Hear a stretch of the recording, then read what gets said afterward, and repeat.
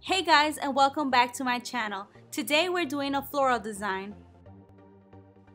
Start with a base coat and a new nail polish. Remember to clean the edges.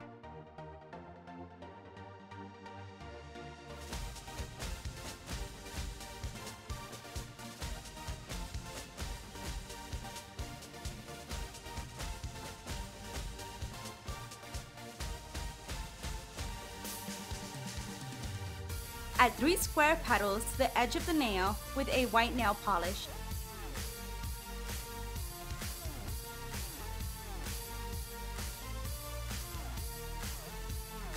Add flower buds to the other side of the nail and remember to give that flower some pollen.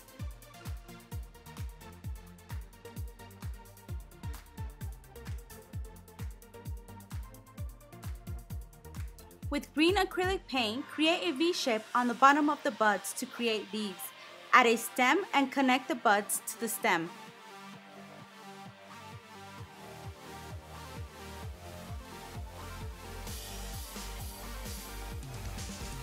Finish by applying a top coat.